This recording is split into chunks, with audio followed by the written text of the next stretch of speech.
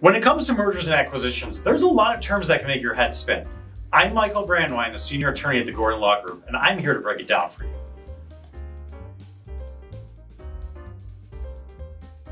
Before we go any further, I want you to subscribe to our channel, like this video, and go ahead and leave a comment for any terms that have to do with mergers and acquisitions you want us to cover. Our firm has a ton of other M&A videos, and quite frankly, I'm being held hostage until you check out each and every one.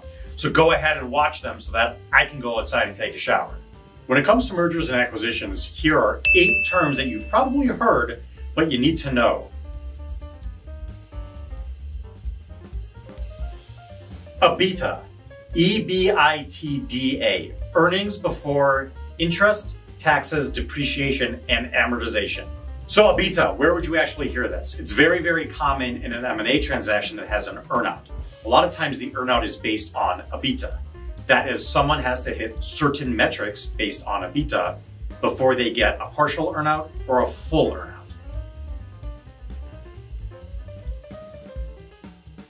Stock sale.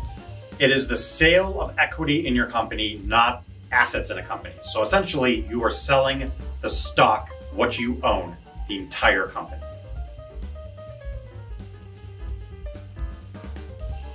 Asset sale. Unlike a stock sale, you're not selling the whole company, you're selling one asset or perhaps many assets of the company, but you still own the company.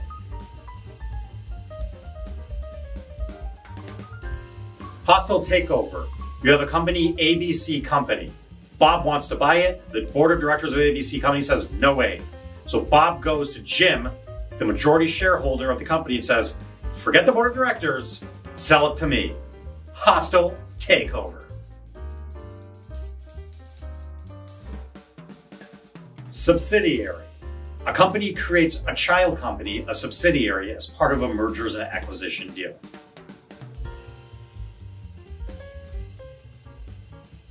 Boot. Boot is essentially cash that makes the deal equal. So if someone is giving you stock for your company, but you say, it's not enough, I need some cash, you're getting stock and boot.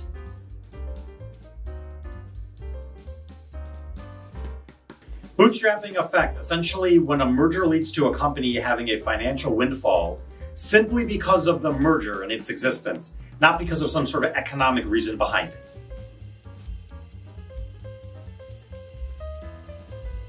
No shop clause. You'll see it in an LOI, you'll see it in other M&A deal documents. You, as the buyer, want to prevent the seller from shopping it around while this deal is going on. You don't want to waste your time and money, so you have a no shop clause or no shop provision. It protects the buyer and makes sure that the seller can't go around your back, sell the company to somebody else. Hey, here are a few extra terms that are some of my personal favorites. A black knight. Sounds pretty cool, right? Well, not if you're the buyer. A black knight is an unwanted takeover bidder who's trying to push you out of your deal. Black knight. So how about a Godfather offer? I'm gonna make you an offer you can't refuse. It's an offer that's so good, the seller cannot refuse it. Either your offer, or unfortunately, maybe somebody else's offer, like a black knight. Remember the game Pac-Man? Of course you do. How about a Pac-Man defense? Well, a Pac-Man defense is essentially when a company, the target, is about to be taken over, usually quite hostily, but they flip this switch and then turn it around on the other company. It's a Pac-Man defense, baby. Poison pill. Your company's about to be taken over. How do you prevent it from being taken over? Poison pill. Do something that makes it so that the buyer is no longer interested. Poison pill, baby. At Gordon Law Group, I call myself Michael Brandwein, the showstopper.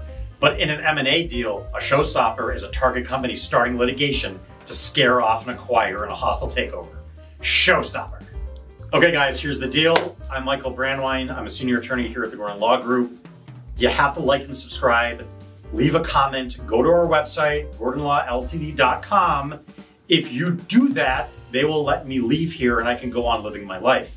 If not, I'm stuck here forever and you have to watch me and 800,000 other videos I have. So please, like and subscribe, leave a comment. I love your comments. Check out our website, gordonlawltd.com. Until next time, party on.